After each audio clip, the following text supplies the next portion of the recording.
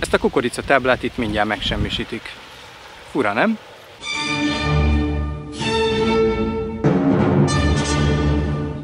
Ha egy marslakó megkérdezné, hogy miért semmisítjük meg a termést, azt mondhatnánk neki, hogy ez génmódosított kukorica is veszélyes. De akkor miért módosítottuk a géneket? Mire azt mondhatnánk, hogy hát van, aki szerint ez jó. Miért nem tisztáztuk ezt, mielőtt elvetettük? Mert ez egy évek óta dúló vita, mondhatnánk. És akkor ő erre azt gondolná, hogy hát ez nem vita, hanem harc.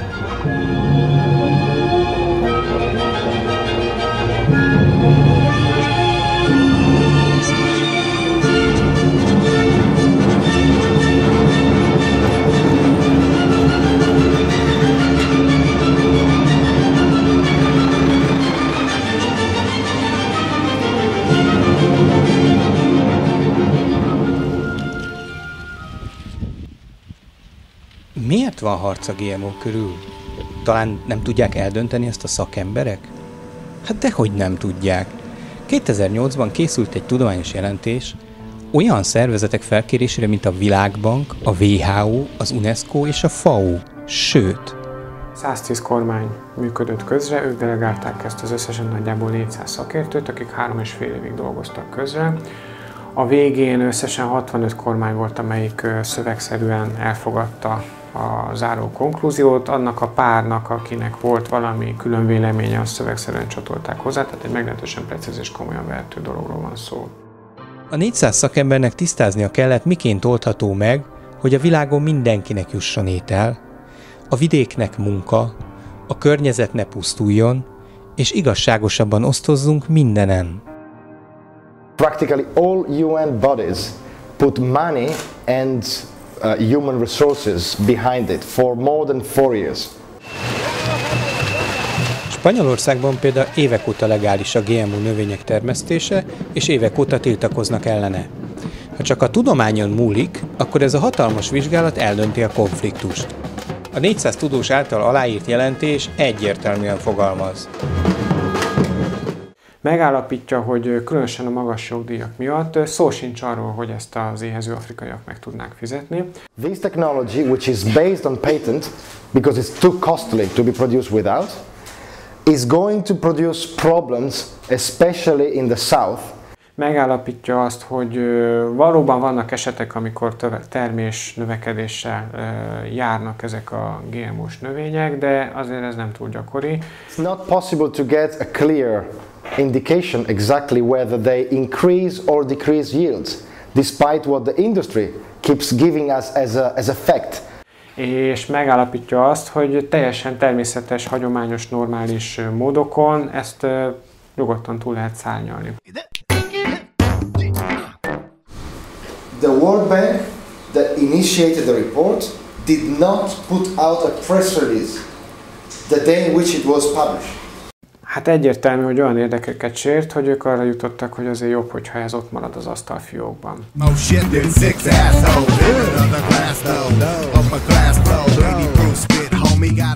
Miután csendben elfelejtették, az az abszurd helyzet állt elő, hogy a civilek kezdték el terjeszteni a 2500 oldalas világbanki jelentést. Magyarországon a Greenpeace és a Védegylet mutatta be.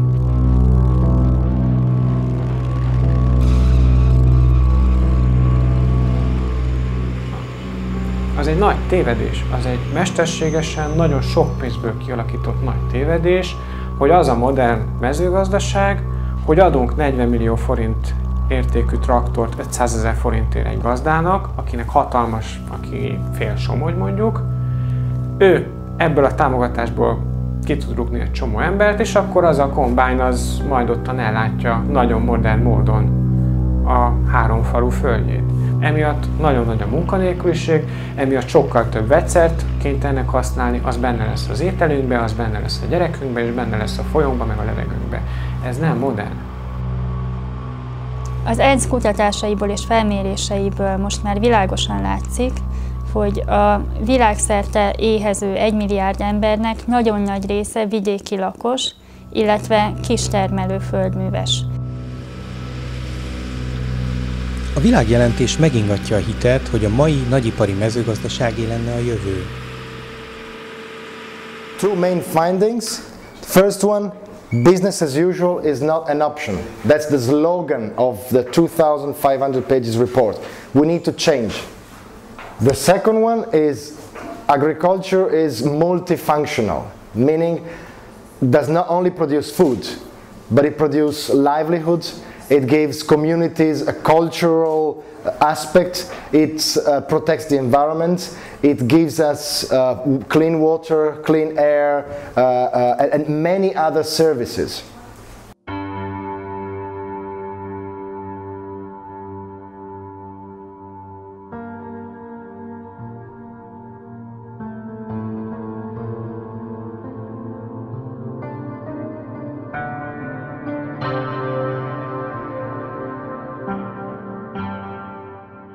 A jelentésben olyan kísérletekről is szó van, amelyekben vegyszerek nélkül érnek el nagy hozamokat.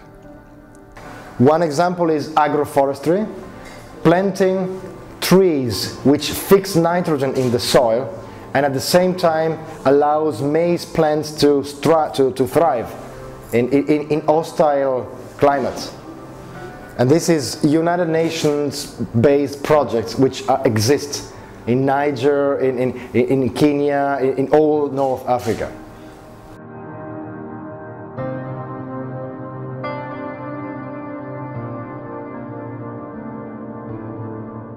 Why this or agroforestry or many other solutions are not present throughout the world? Because no company makes billions out of it. It's cheap for farmers. It doesn't cost a thing to farmers, but nobody can earn a lot of money. Ez az út egyébként az, amelyik csökkenti a szegénységet, amelyik csökkenti az éhezést, ami a vidéken élőknek munkalehetőséget jelent, és ami az agráriumot fenntarthatóbbá teheti. A világjelentést nem fogadta el az Egyesült Államok, Kanada és Ausztrália. Tehát a tudomány konszenzusra jutott, de a kormányok nem, és eközben a módosított gének terjednek tovább. Ez el is döntheti a kérdést. Spanyolországban ma már olyanoknak a földjén is megjelent a GMO, akik nem akarják.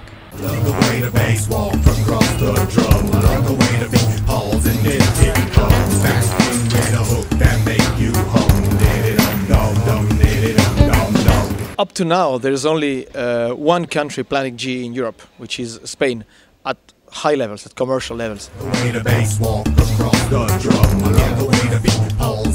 Spanyolországban többek között biotermelők földjét érte génszennyezés, és így már nem minősül biónak a termés. De a minisztérium szerint ez a termelők hibája. Hát ezért vannak demonstrációk.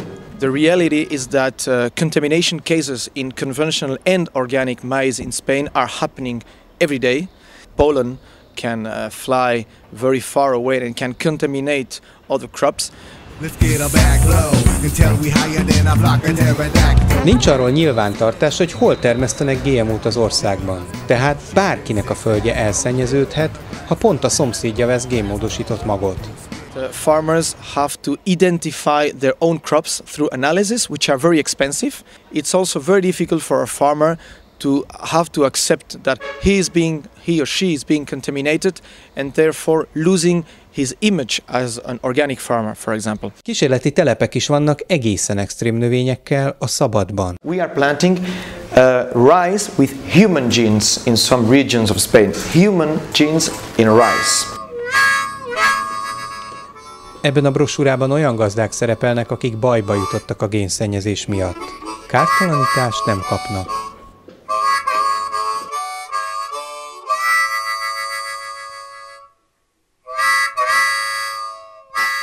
Az egyik termelő mondta, a mi cégünk az erőszakmentesség gandhiánus filozófiájából született, tisztelet minden dolgok iránt, és ez pont az ellenkezője annak, amit a génmódosítás tesz.